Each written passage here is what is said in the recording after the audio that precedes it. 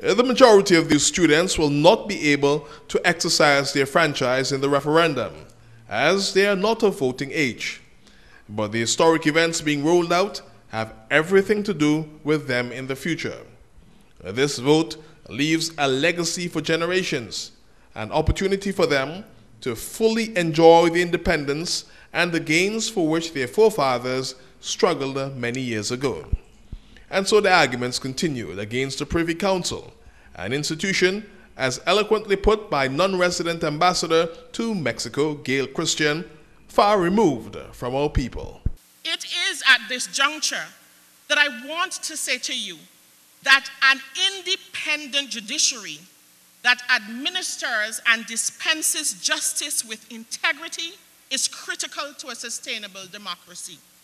As citizens and residents, we must always be comfortable. We must always feel sure that we can rely on the judicial system for fairness and impartiality. Otherwise, the very democracy upon which our supreme law, upon which our Constitution rests, will be threatened. Like Ambassador Christian, Minister of Social Improvement Samantha Marshall is also a lawyer. Lessons shared provided some excellent opportunity for learning for the students on the history of the Privy Council and how a migration to the Caribbean Court of Justice is simply the right thing to do.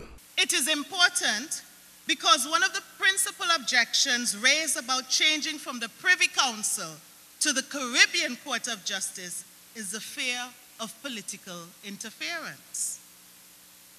But those who so frequently raise the fear of political interference in the CCJ never draw attention to the fact that in the final analysis, the members of the Privy Council's Judicial Committee are appointed by a politician, and in that case, the Prime Minister of Britain. A delegation of students from neighboring Montserrat were also in attendance. So too was the island's Deputy Premier and Minister of Education, Delmaud Ryan. Montserrat is still a colony, and so is still way off from the steps Antigua and Barbuda is now taking. Nonetheless, there was an appreciation of this important developmental stride. Nelson Mandela also states, education is the only thing that can change your world. And with this brings the freedom for you to be able to change and make a reality for your country. The reality to change is in your hands. Some of the young members of the country's legal fraternity in separate sessions continued the arguments for the CCJ, keeping the attention of a packed House of Restoration wrapped throughout the day. The students were encouragingly enthusiastic in a question and answer period that saw prizes being awarded courtesy event sponsor INET. The committee that made arrangements for the Youth Forum was chaired by Senator Shanella Govaya.